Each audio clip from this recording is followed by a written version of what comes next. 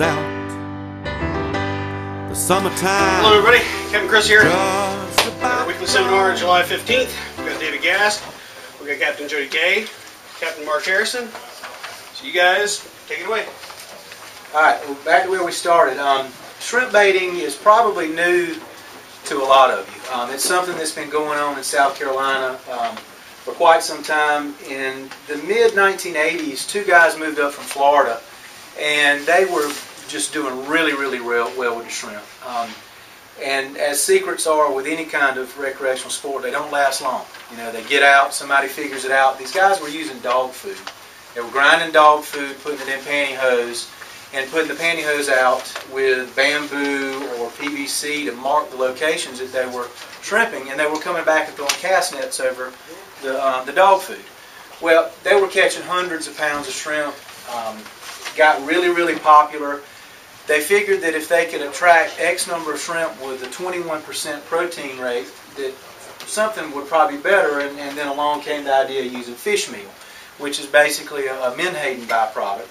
And it's about 60% protein. So this caught on like wildfire in the mid-1980s, and it got so popular that the state of South Carolina decided they were going to outlaw it because the trawlers were complaining that they weren't getting any tax money off of it. You know how government is when they're not getting a piece of the action, they want to shut it down. Well, they had a group of guys go to Columbia and complain about it and make a case for it being a recreational season. And that's when the 60-day season started in South Carolina. So even today, you buy a $25 permit, you get tags, 10 tags, you get a license, and the 10 tags are for marking your poles. And we'll move into that just a little bit in a second. Basically, the equipment you need is really simple. You need a good cast net. You need some bait.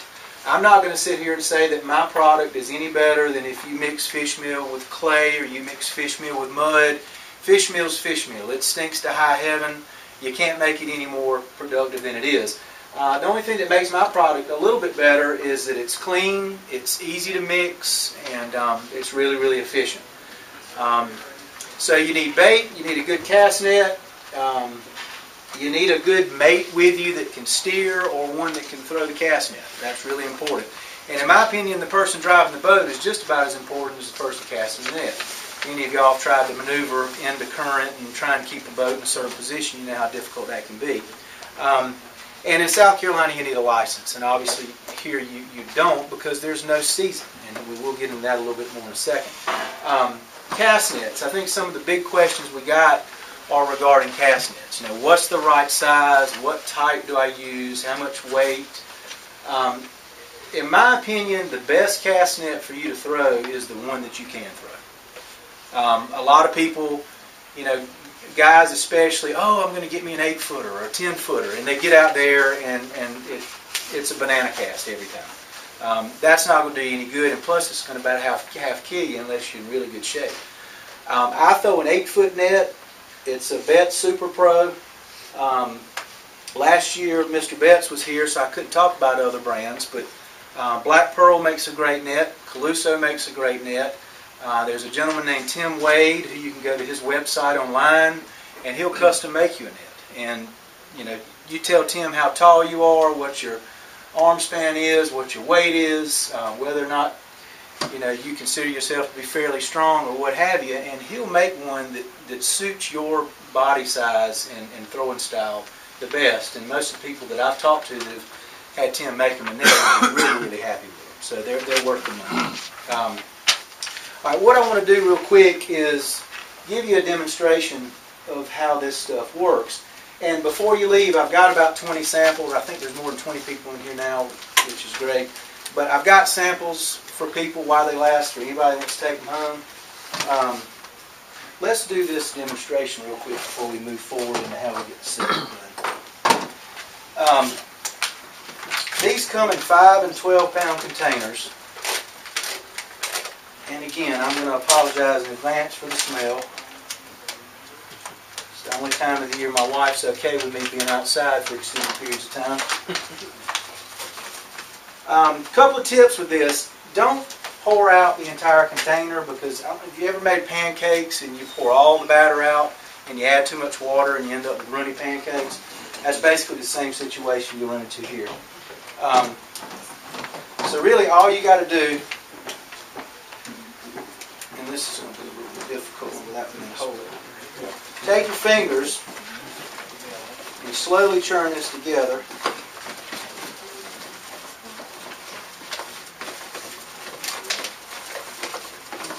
A lot easier if you're sitting down in the boat and you got your feet on either side of it to keep it in place, but we'll make it work.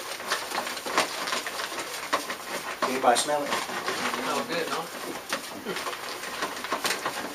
I always tell my uncle, he complains about it. I said, it smells like money to me. Okay, anyway, that's about what we want. And what you want to do is you want to stir this stuff until you get it kind of evenly spread, a good even moisture throughout it. And that's kind of what you're looking for. Now, for years in South Carolina, guys were going out into the creeks, they'd get the pluff mud, pulling pluff mud into their boat, pulling out a 50-pound bag of fish meal and mixing this stuff, fish meal with pluff mud in the bow of their boat. And you know what kind of mess that's going to make. Then they started with Caratex clay, a little bit cleaner, but still really, really messy. With this stuff, this is really all you do. Once you get to the boat landing, you got one person in the front of the boat making out these patties, and this is about the right size. Again, a lot of people think the bigger the better, but if you take two of these and you put them out in the water in a place where you've got shrimp already, those shrimp are going to pile up on this bait, and then all you've got to do is come back and make a good accurate throw with the cast net, and you load up. Now, one thing I like to do with these is after I get them patted out, I like to take a little bit of water, and we call this glazing your balls. And we've had some real good fun with that topic on the blog sites. And that's what you end up with. And that just gives this an extra good coating. You know, other uses aside from shrimp, I had some guys in Beaufort tell me that they were having great success with it this year, chumming for cobia. A lot of the king mackerel guys will use these in chum socks to let out a good, chum slick. Nice thing about it, with menhaden oil, you got a surface slick. With this, you're going to have a slick that works the whole water column. It's not just going to be on the top, so that's a good advantage. And plus, the particles give you a lot of good benefits with small fish coming in to eat as well. And a crab trap is phenomenal. A little piece of this in a minnow trap is great. The guy that caught the state record hogfish in South Carolina was using this somehow, although he wouldn't tell me the exact way he was using it because he was worried that it was going to violate his IFA record. Anything I'm leaving out? Catfish. Yeah, catfish. You can imagine with the way this smells, catfish go bonkers for. A little piece of pantyhose with this in it, and catfish go crazy. So that's how easy it is to mix. And if I wish I had a way to show you how messy the other methods are. Let me see if I can find my rag. All right. So anyway, what we do in South Carolina is just going to kind of be a foundation for what you could do here, because, like I say, in South Carolina, you're limited to a 60-day season. And some of you may eventually go to South Carolina to try this, so I'm going to go ahead and start from that end. You're limited to a 60-day season. It's usually the first Friday or the last Friday before the 15th of September, and then you've got 60 days, and you can keep 48 quarts a day. Here, you've got places that are off limits, that you can't keep 48 quarts, and I'm not even going to begin to say that I understand those areas or where they are. That's something you need to check with the DNR site on a regular basis with. But in South Carolina, what we'll typically do is we like to target a tide that's going to be turning from low tide coming in. In my opinion, that's the most productive. So I like to go and get my poles set up and my poles baited right before the tide hits dead low and it's getting ready to turn and start coming in. Where you set them up, it's really going to be based on where the shrimp are. There's places in South Carolina that everybody knows about. You know the shrimp are going to be there. You don't have to second guess it. Now, I have been on the intercoastal here quite a bit, and I know some of these bays that are on the northern end of the intercoastal. In September and October, I've just taken the boat in there, and I see shrimp flying all over the place. Now, whether or not those spots are open to shrimping, that's going to be the thing you need to check with the DNR people. But the guys in Georgetown, their favorite method is to pull up the motor, their outboard motor, and ride along in shallow water and gun it every once in a while. Shoot up a rooster tail, and if they see shrimp flying in the rooster tail, that's where they put their balls. Good old redneck method. But here's a good demo of what we do. You've got the shoreline here. You want to fish. You want to shrimp with your poles about 5 to 20 feet off of the low tide mark, where you know the tide. Where you're going to have mud. Fish about 5 to 20 foot off that low tide mark. Now these poles basically serve as a reference point for your bait. They tell you where your bait's going to be. So what we'll do, let's say for example, the tide is turned and the current's coming in and it's coming in this direction. I want my poles in a perfect line with this current because everybody knows that it's easier to steer and maintain a boat going into the current.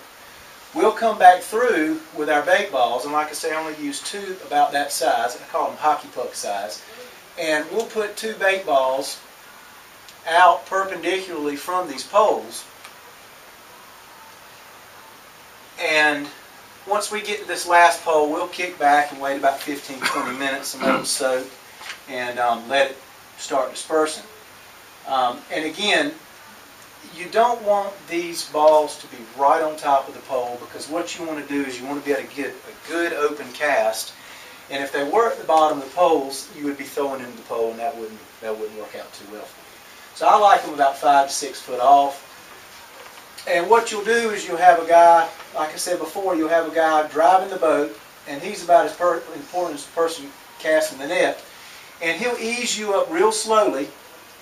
And when you make that cast, he'll pop it neutral, and you'll pull it in, get your shrimp out of it, and as you're getting the shrimp out, he's easing you up to this next spot, and you go through this one by one until you reach the last pole, and you turn around and you start the whole process over. There are guys who like to brag, whether or not they're telling the truth, I don't know, but there's guys who've said that they've got a 48-quart cooler doing this in 2 trips, 20 casts. I've never seen it, so I'd have to see it to believe it. It's kind of like a ghost. But from in my experience, 50 to 60 passes. If the shrimp are running good, you can limit out and get a cooler's worth. You may have to work harder sometimes. This is how we do it in South Carolina. There's a guy that I know that only puts out 1 pole, and he baits on either side of it, and he anchors off, and he does it by himself. I've got a buddy who will take his boat and he'll throw out an anchor line out the back, and he'll use his trolling motor to maneuver around in a circle, and he's got his poles set around the circumference of that circle and the bait off of them, and he's able to do this method by himself. He uses that trolling motor and the tension in this anchor rope to go in a circle. And he does it like clockwork. So there's a bunch of different ways to set this up. The basis behind the whole thing is being able to identify with either a pole or a piece of bamboo, whatever you choose, where your bait is, keeping your bait in the location in front of these poles, and having a net that you can throw. And when you get into an area that's got shrimp and you put this fish meal down in front of them, it's pretty exciting what you get into. Now, is it cheaper than going to the seafood market? I won't get into that conversation. But does anybody have any questions? How long will the bait last out in the water? I've had it last 36 hours in a crab trap. So we've just about told all of our customers to don't worry about rebaiting. If you get into the habit of rebaiting, that bait's going to be there the next day. You're going to be feeding shrimp and crabs and wildlife all night long.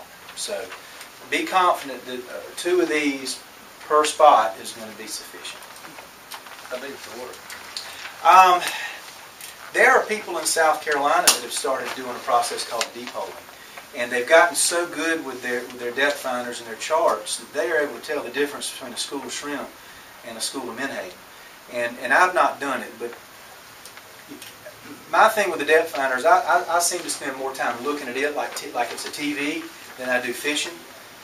So I try to stay away from depth finders unless I've got to have them. But these guys can read a depth finder, know that it's a school of shrimp in 25 foot of water, throw the net, and catch a pound or 2 pounds of shrimp in one go. But typically with the baiting method, you're anywhere from 2 feet to 8, somewhere in that range. And to me, the shallower it is, the easier it is to find them. You've got to get really good and get some experience. Now, one thing I was mentioning to a couple of guys a minute ago was, and some of you may have seen this, people will take duct tape and they'll put a strip of duct tape about 1 inch, inch and a half from the bottom line of this cast net.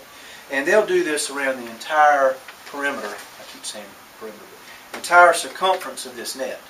Just one piece of duct tape the whole way around. Then they'll take it and they'll flip it over and they'll do the same thing on the back side. And that duct tape sticks to itself, and what happens when you throw that cast net with that duct tape on it is it acts like a sail. And this is especially good for catching menhaden or catching shrimp in water deeper than 3 or 4 feet, or deep holing like I was talking about, because it literally, even on a bad cast, will make this net fan out to where you get the maximum diameter out of your cast. Pretty good trick. Actually making the yeah. Webbing now. Got sell a few of them here. It's a pretty neat trick, really is. Makes us bad casters look pretty good. But did everybody understand what I was getting at with the size of the net? You know, you really are inclined to go buy a big net, but if you only get it to open 20% of the time, you're better off getting a 5 or 6 footer that you can get to open 70% of the time. You got to be really good to hit it every time. But it gets tiring. It gets tiring. If you've thrown a net 30 or 40 times trying to catch mullet or bait fish, you know how frustrating that can be. Just the aggravation of having a net that you can't throw well just makes it even worse. Anything else you can think of? Does it work in the daytime? Yes, works in the daytime. Are you using the same depth, or just shrimp go deeper? The shrimp in the daytime are typically a little bit deeper. And a lot of people swear by going at night. I don't recommend going out and trying this at night the first time you go. As y'all know, nighttime fishing can be a little dangerous. I have one of my competitors in this business was out shrimping with his nephew one of the last nights of the season in November, and they hit a channel marker, and he got killed. So. And he knew his way around the water. So, one of those situations where I'd be careful. I'd learn how to do this in the day. So I didn't understand on the hockey puck. So you're just dropping these in the water, or are you actually putting them in hose, or? No. This right here is got a little teeny bit of sand in it. So it's going to sink to the bottom? It's going to sink pretty quick. Okay. Now, in high current areas, you may need to try and gauge where you drop it because it may move with the current before it settles. Again, that's just hit or miss. But this will go straight to the bottom, and obviously I make them that shape because they tend to hug a lot better than if they were round. And they smell good. Any other questions? We had talked about doing a Castnet demo, but I might catch a bunch of y'all if we did that. So might have to let that go towards the end of the other seminars. Anything else y'all think of? It's catching on. I mean, I look at your rack in there. There's people buying it. We're starting to sell it now. And I'm seeing people come back. You can sell anybody anything one time, but to sell it more than once, have them come back day after day and buy the same thing over again, that's telling me that it does work here. Yeah, I bought some of it last year, first time. Of course, I didn't have enough sense to know the pole thing and all that, so I was just kind of putting it out blindly. throwing off the end of my dock. Yeah. Kind of doing it there, but it worked. It worked Yeah. fine. Yeah, off the end of the dock's a pretty good spot. You know, and I think you've got some guys that are doing it off the seawalls and near the boat landings, and places like that you probably don't need a reference marker. But you get out there in open water, one of these bays, you know, you'd be good to have a piece of bamboo or a pole. And start off with 1 or 2 poles. Don't feel like you got to go, you know, high tech with 10 or whatever, because that's a lot of management right there. Until you do 10, you don't really fully appreciate what kind of work it is. Start with a couple, you know, work with it, experiment with it, and I promise you, you will catch the shrimp if they're there. And pin fish too. And pinfish, yeah. Another thing too, some of these fishermen use them so they can get their shrimp every morning. They trout fishing, Yeah, you know, something like that. The shrimp be there every morning before you get ready to go. You don't have to keep them alive. that's right. That's right. Be a lot quicker way to get them, and if you got a shrimp cage, you keep them alive right there. I think I got 20 samples in there, so y'all can duke it out with whatever method you want to go for. Chris, if you would pick a number from 1 to 24 for me, please. 18. Who's got number 18 on the top left corner there? Yeah. All right, this is yours. I don't have to fight over the little bags, do I? No. Don't let him get a little bag. Thank you. I'll pass these around. I've been trying to find it for 10 years. Have you? We had it here, when did we put it in, 2 years ago, or was it just last year? I think it was 2 years ago. 2 years ago. Yeah. Pass that basket around there for me. And I'm going to start cleaning up, because I know we got other people coming in. This is a good friend of mine, Bonzo. He's got about a pound by the tentacles in each hand.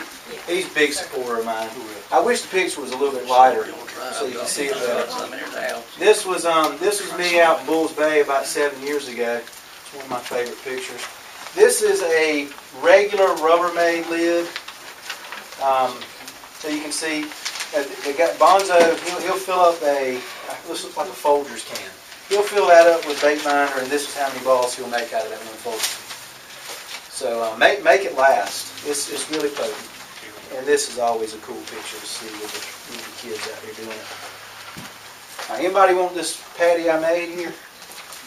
You got any bread? Actually, I got a grill outside. these are real good if you blacken them. Yeah.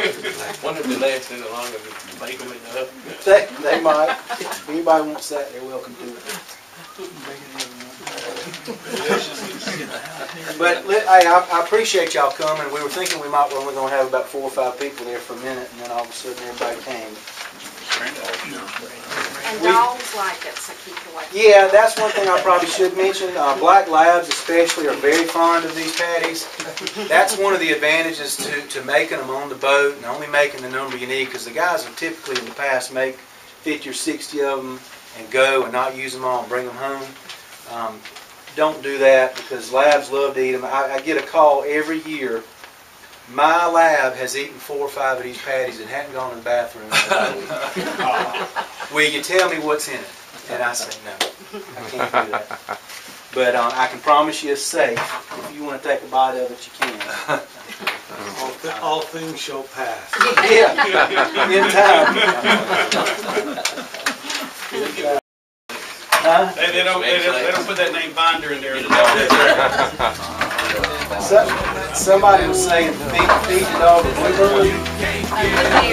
blueberries. Everybody's looking. October and the moon is coming. Clouds won't give up the ghost.